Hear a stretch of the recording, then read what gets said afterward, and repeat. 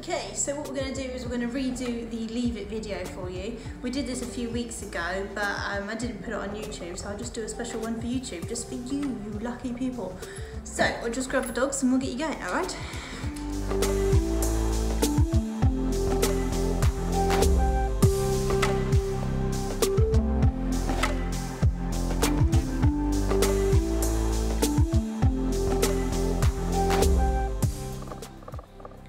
Okay, so for the first bit you need a dog and you need a lead.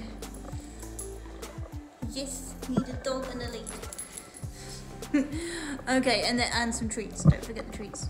I'll just leave you there. Right, puppies and dogs who haven't learnt this one before are going to pull, hence the lead. So, what you're going to do is you're going to use some boring biscuits because these may get eaten, so don't use anything too high value. So what you're going to do is you're going to chuck it out and your dog will pull you towards that treat.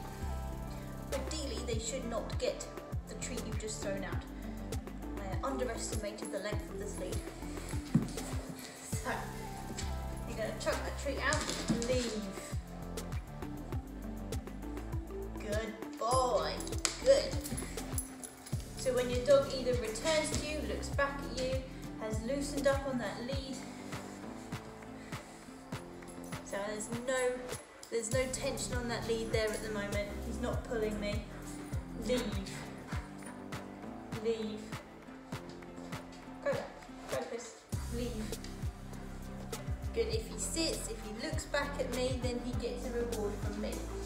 He's not allowed that one that is on the floor. The leave it means do not touch. Doesn't it? Good.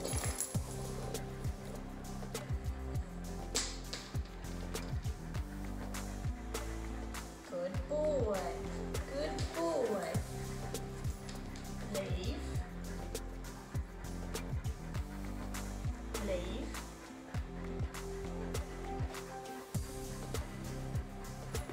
Leave it. Good boy, good boy. So he gets one from my pocket, not the one that's on the floor. Leave it.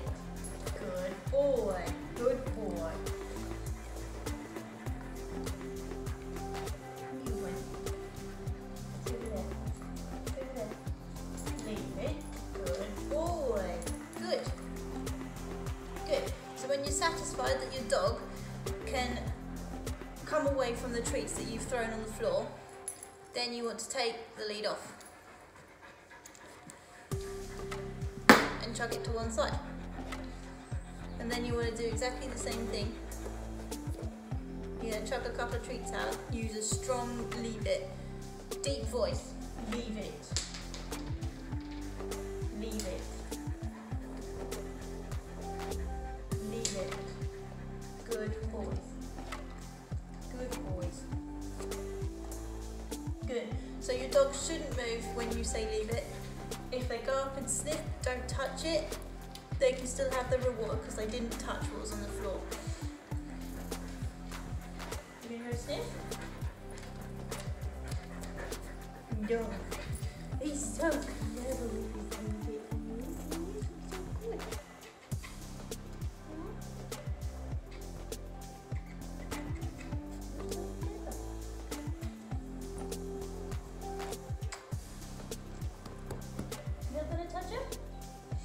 Okay, well, as long as your dog's not going to touch them, then what we'll do is we'll up you to the next stage.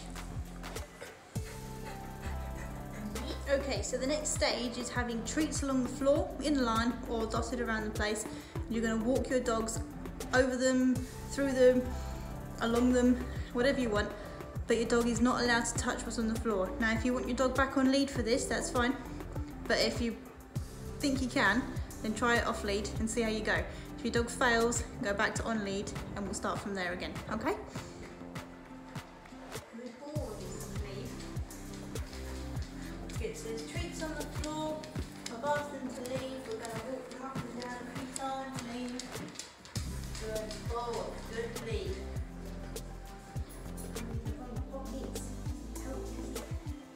Good. Leave.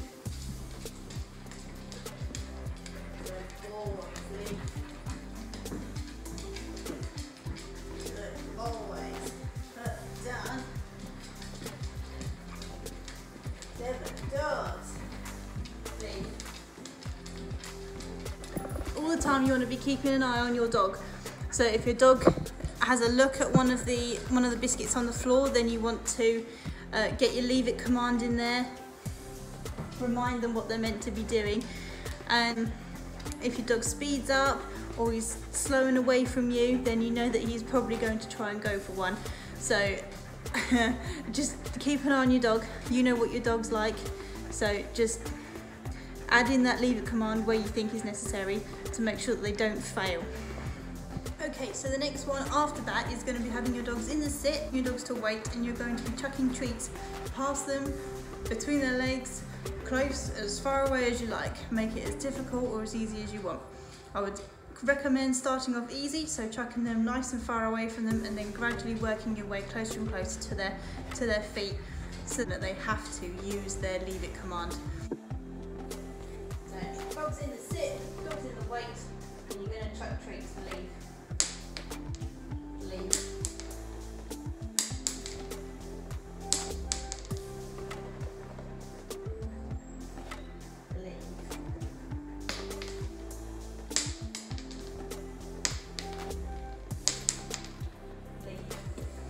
You're then going to pick up the treats on the floor and you're going to reward them from your pocket.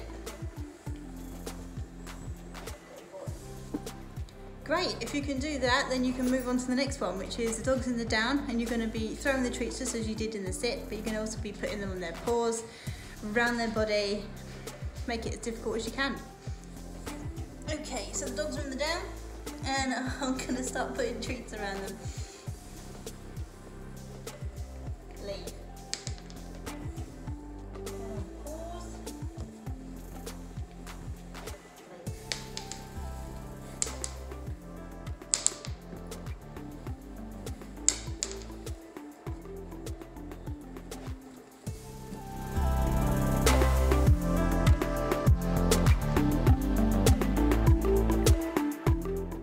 Good, so all you need to do now is pick up the treats and reward them from your pocket.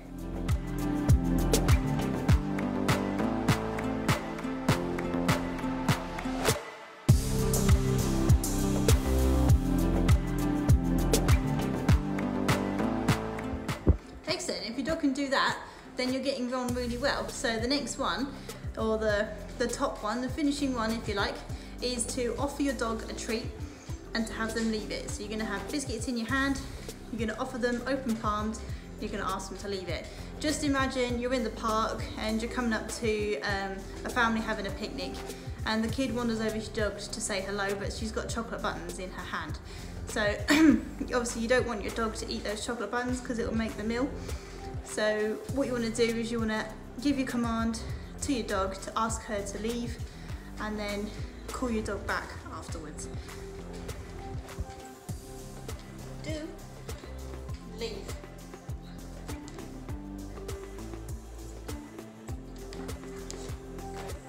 Leave.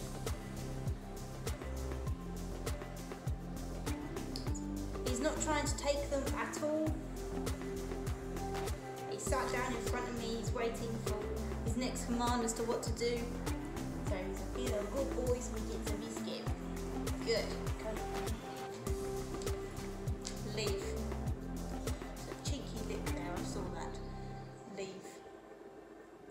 Good. So again, he's ignoring the treats as much as he can, looking away.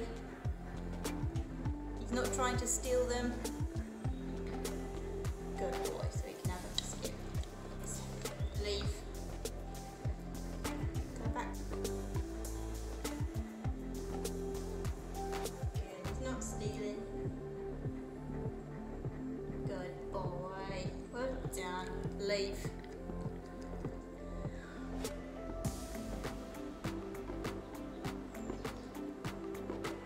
Good boy. Well done. Good, so the leave it you can use for anything that you don't want your dog to have. So if it chases foxes, squirrels, birds, runners, joggers, cyclists, anything like that in the park, then you can use your leave it, and you can ask them to come back to you using your recall. Same with if your dog is more interested in seeing other dogs in the field or in the park, you can ask your dog to leave it and get your dog to come back to you. Leave It is one I would really recommend getting very strong in any dog, because it's a really, really useful tool when you're out and about on your walks and things like that. It's one I would consider it's one I would really consider highly up there with your recall as a very important training technique and command to have in your arsenal. So I hope that helps. And we'll look forward to seeing you on the next video. Bye guys.